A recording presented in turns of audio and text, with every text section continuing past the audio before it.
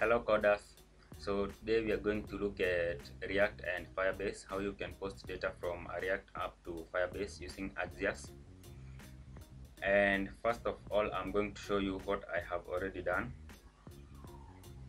I created a new component, results add.js, and in this component I also created a form with 3 input fields, the name, unit and grade.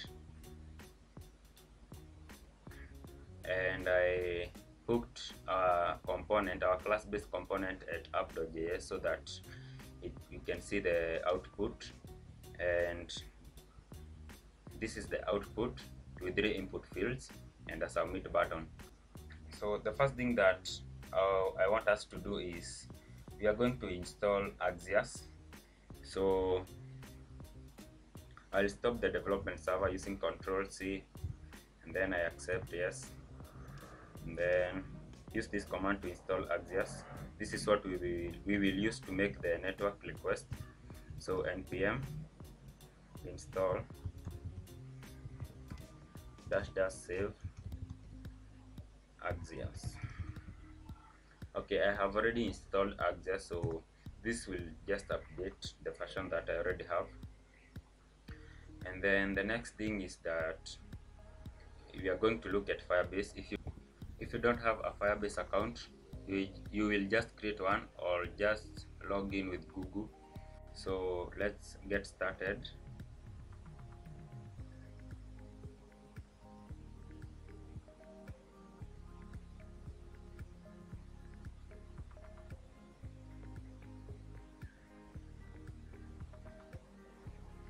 So we will add a new project. So I'll say add project, and then I'll give my project a name. I'll call it results, and then I'll accept the terms. I will place the create project button,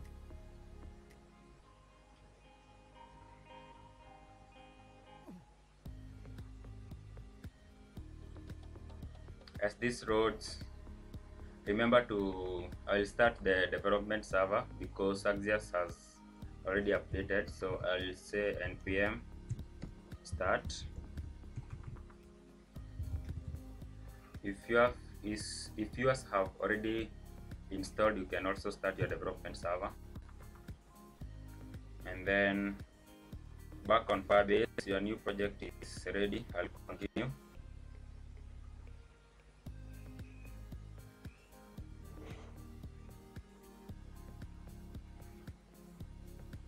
So this one has opened first the project. We go to a database.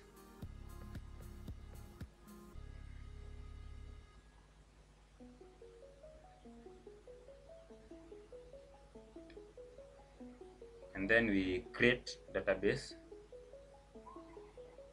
start in test mode, go next. I will use this location, so I'll say done.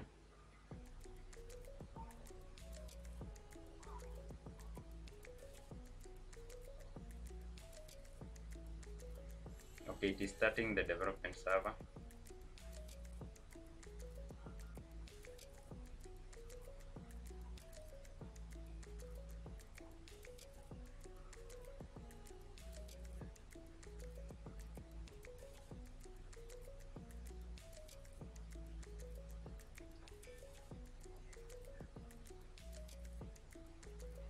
So the first thing you need to do is change from Cloudflare to real-time database.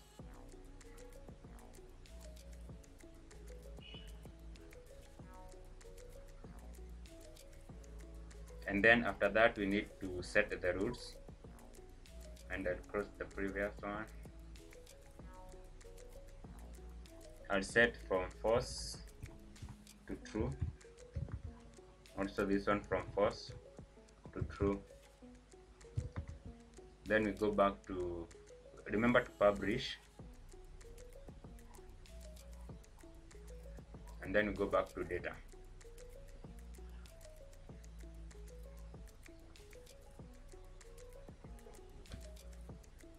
use this endpoint. So highlight this link and copy. After copying, create a new file at the source. We are going to create an instance of axios so that we can use this link. So I'm creating a new file, results.js. That's the name that I'm giving it. You can call it any other name that you wish. This will work for now. And then I'm going to use this code. I'm going to import axios. Import axios from axios. And then I'm going to export default axios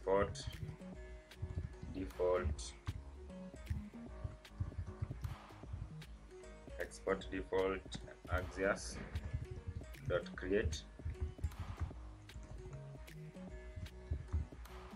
Okay, this will create an instance, and then I place the brackets and then the curly brackets. Then I set the base URL to what we just copied, so we now paste. Remember to place it inside the quotation marks.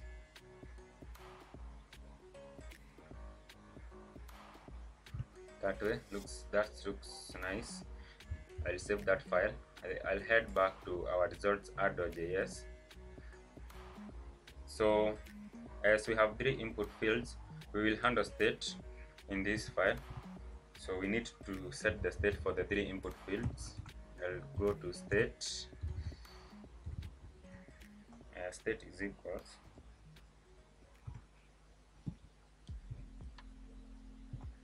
name.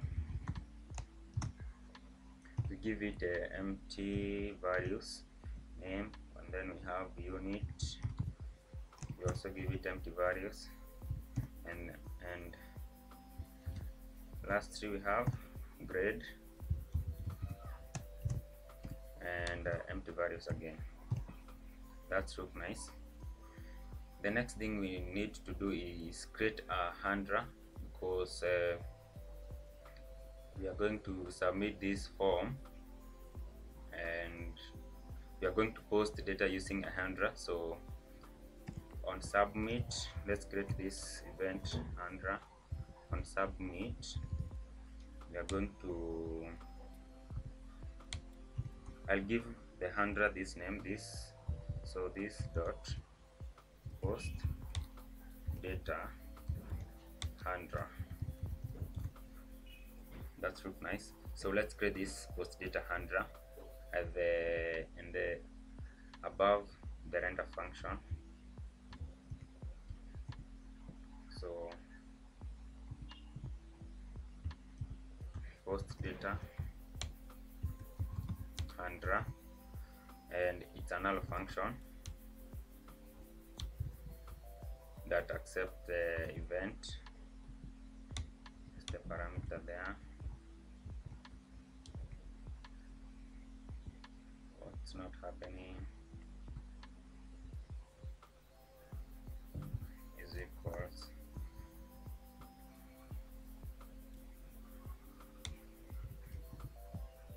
so the first thing I'll prevent default, e.prevent default.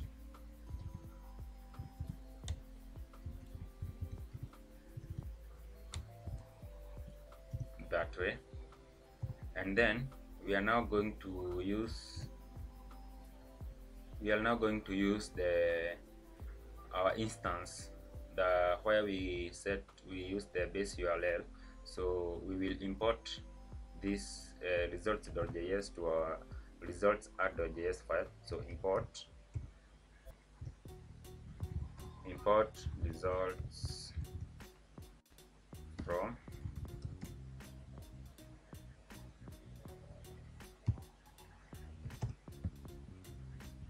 results, and then these results we are going to use it to post our values here to the server. Okay, sorry. So I'll say results dot post. Remember, the results carry the endpoint from Firebase. So results.post, we'll add let's say marks.json. Now in Firebase you must place this extension .json, else it won't work, as in when you use this with JSON placeholders, and it actually works, but when using Firebase you must add this extension .json, and then here we will the second parameter is our data, so I'll place the data here, and then this data will hold these values. So this data is an object, and let's set this object above here. So I'll set const data. It's an object that has these values, so const data will be equal to name.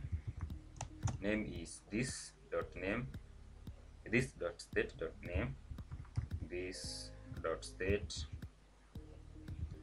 dot name, and then the unit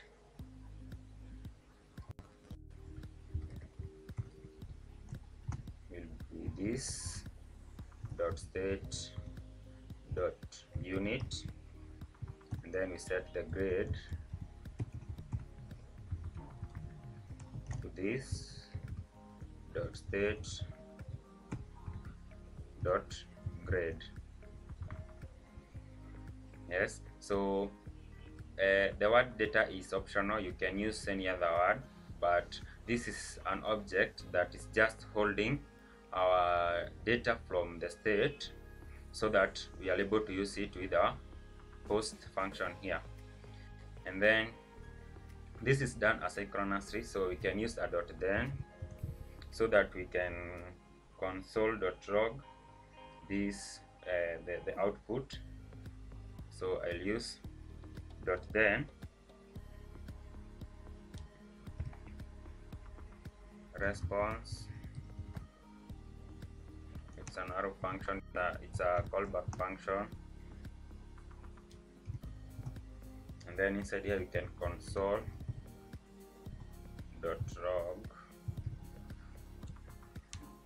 the response.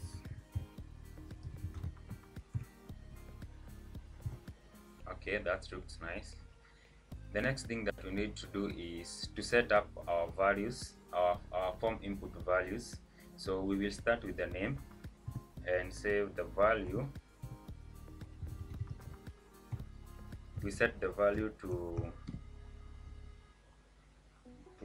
this state.name, this dot state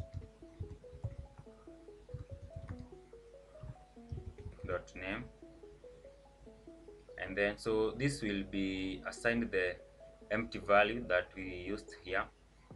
But what happens after you type, we need to update that value, so we will use an event handler, the onChange event onChange, so that we can set these values to our new values. Okay, so onChange, it's about this, we use this curly braces. It's we use a callback function, and it accepts E. E stands for event, so you can use event or E. And another function, we set the state using this dot set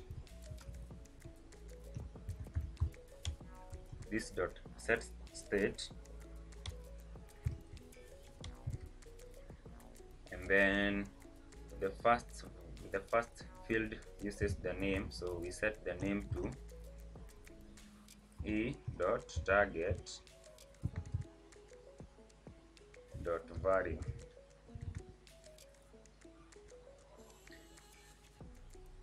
So this onChange will update our value using the set state. Anytime you type, it will update the empty string to the new value that we input at the field. And then we need to do this for the other fields, so we just copy this these two lines, and then we paste. So value, we edit name to unit because this field is for unit, and then here remember this one also, you set the name to unit. We do the same for the grade, we paste this dot state dot. Now this is the grade. Remember to spell this one correctly, and then remember to change this also, grade. So that's pretty much it, guys. So we have updated our state, we set the values to the empty string, we update the state, and then we receive the updated state using the data object and use the .post function to post our data to the backend. And remember, this results holds the base URL that we used here. And also remember that in Firebase you must include the .json at the end of this link here. So let's see if this one will work. Let's go back to the browser. I will inspect the element so that you can see if there is any output. Console, then the name, let's say it's Chaoo codes, then the unit, let's say it's React, then the grade, I'll say it's an A, and then submit. Yes, we have found a feedback and our data was actually posted, guys, and it is that easy. You can see Max was posted here, and with our key here and with our data. So this is nice, our data was posted. So I'll create another video on how to fetch this data and display it on the screen. I hope this was fun. Remember to comment below and subscribe, and I love you all. I'll see you next time. Thank you.